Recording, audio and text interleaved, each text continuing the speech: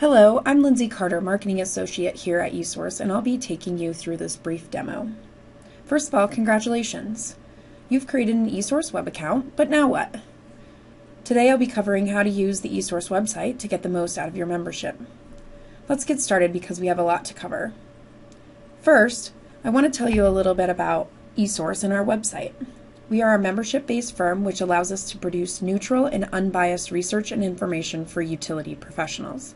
Our model enables you to tap into the best minds in the business, people who have wrestled with problems very similar to yours. Our approach gets you up to the learning curve fast, helps you avoid the mistakes that others have already made, and allows your organization to begin to immediately implement the industry's best practices. We are based in beautiful Boulder, Colorado, and we have about 80 amazing people working for us. We're here to help. We are available Monday through Friday, 9 a.m. to 5 p.m. Mountain Time. You can contact us at either 1-800-eSource or customer_service@esource.com.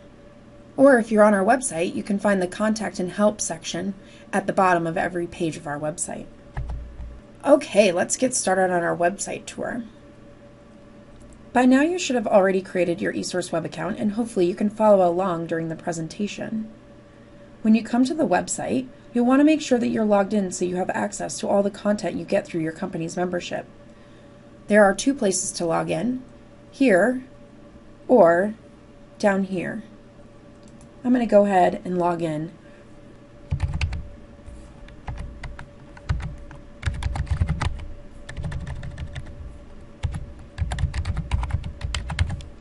Our passwords are case sensitive, so be sure to remember that when logging in.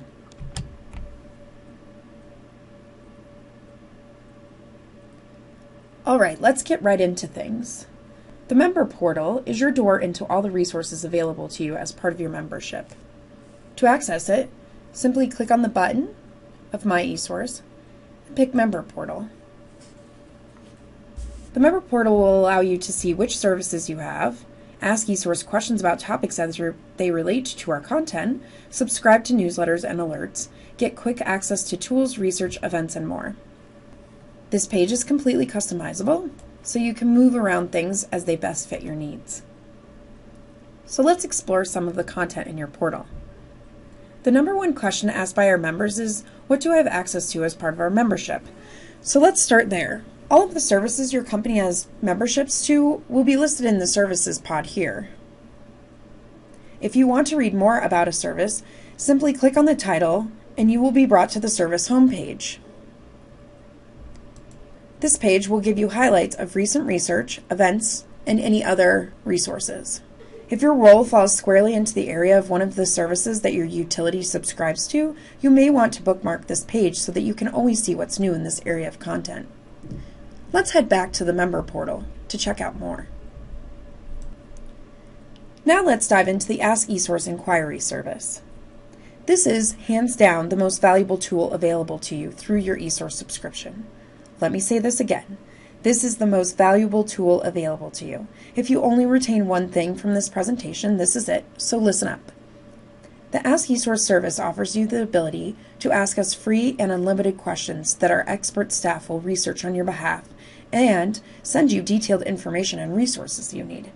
I know it sounds too good to be true in an era where you have to pay for soda on an airplane, but there is no catch.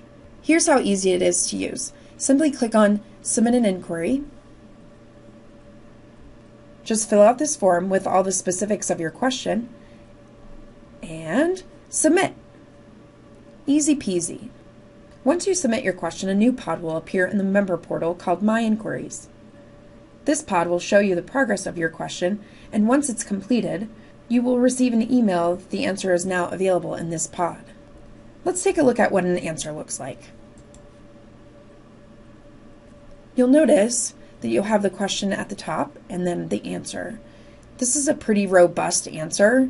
It also includes links to external data all throughout the inquiry. Now this is just an example, but you can kind of get the idea. Okay, let's head back to the portal. One more thing to mention about the Ask eSource service Please allow 10 to 15 days for questions to be answered. If you need your question answered in less time, please specify that in your request and we will see what we can do. We cannot guarantee a response in less than 3 business days. Okay, next up. Wouldn't it be great if you could just get research that pertains to your job delivered to your inbox? Our newsletters do just that. A good rule, though, know what you are currently a member of before signing up. Nothing is more annoying than getting a newsletter with content you don't have access to, so be sure to pick the newsletters that correspond to the services you have. You can always call us and we can help walk you through it. Not only will this pod show you what you are currently subscribed to, it'll also let you manage what else you'd like to receive. Member newsletters will help you stay abreast of all of the current research we're doing. They are separated by specific services so that you can pick the ones that you will benefit from the most. It's easy to sign up. Simply check the box next to the newsletter you'd like to receive and save your subscriptions. So maybe you created your account because you wanted to check out DSM-DAT to see what other utilities are doing with their DSM programs. Or maybe you're working on a new ad campaign and want to see what others have done with their marketing in the Energy Ad Vision tool. Some of our memberships have these and other helpful tools associated with them. You'll definitely want to check out this area to see which tools we have that can save you time.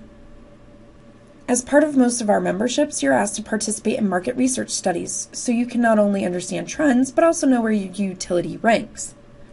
For example, we do benchmarks on IVRs and websites, business customer satisfaction, and DSM.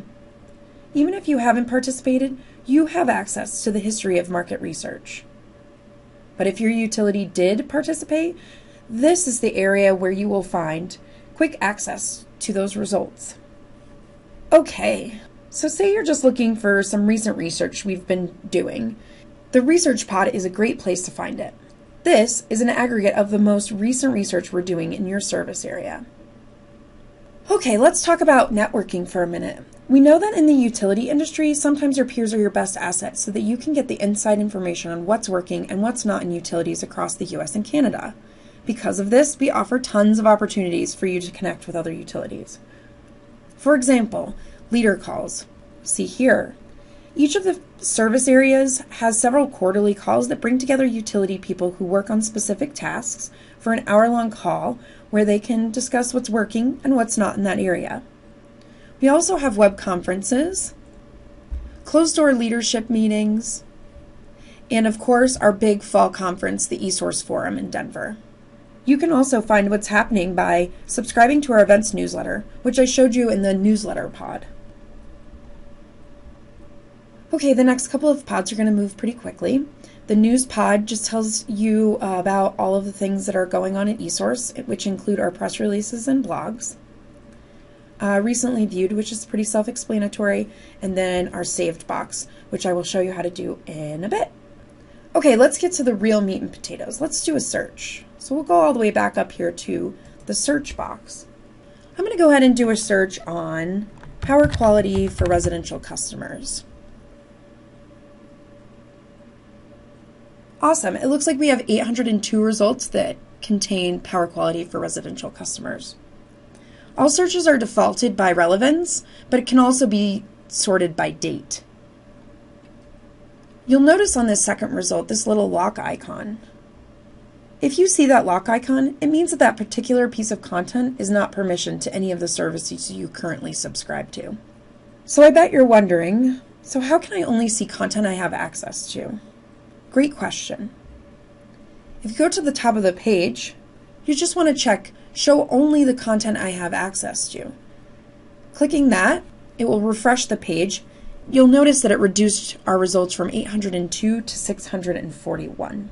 You can also save something that you're looking at for quick access later by clicking the little star icon next to the title. This will put it in your saved pod in the member portal.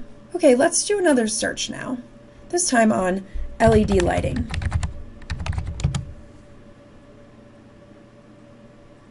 Wow, 760 results on LED lighting. That's a lot of content to sift through. Let's reduce our results by using the filters here on the left. So I'm going to use technology, lighting,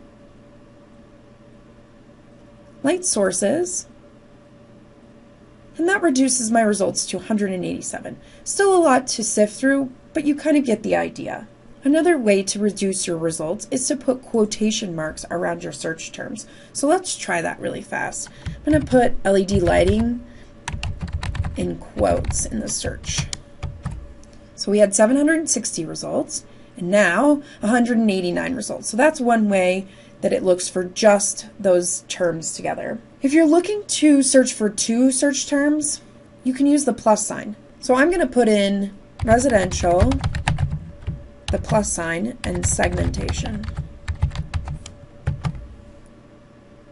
35 results. So you get the idea a little bit here.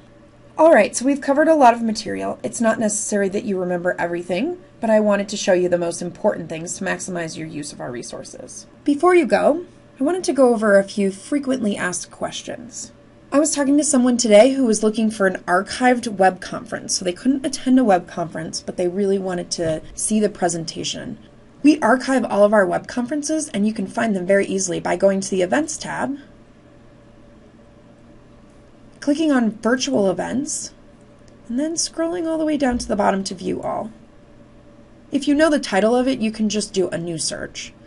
Perhaps you're looking for a web conference on channel surfing. Once you get to the page, you want to click on the Presentations tab, and this will give you access to the streaming audio and video, or you can download the PDF presentation. Another frequently asked question is, what if I've forgotten my password? So there's two ways to retrieve your password. The first is going down here at the bottom of the screen and clicking on Problems Logging In. This will take you to a form field. It'll require your username or email address.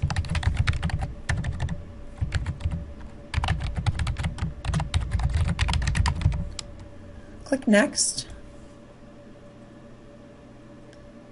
And if you've put in a security question, you'll be able to answer it here, and then you'll click on Submit. Or you can have a temporary login emailed to you by clicking on Email Me. If those options don't work, you can always contact us at 1-800-eSource or customer_service@esource.com.